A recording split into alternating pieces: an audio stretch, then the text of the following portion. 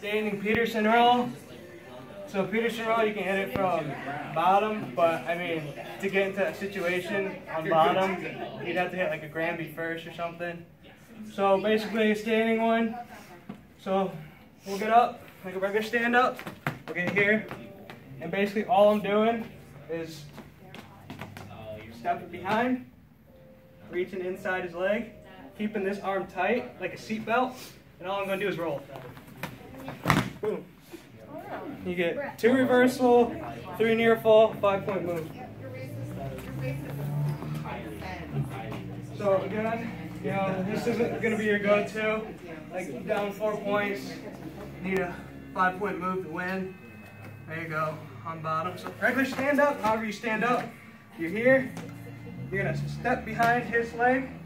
That basically traps his leg. Once you cuff it with this hand, it's cuffed.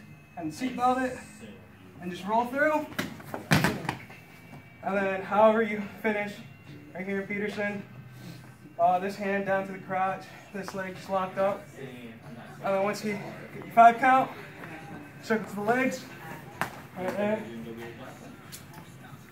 All right, anybody needs to see one more time? One more time. I do not understand right. how extra taxes here. Stand up.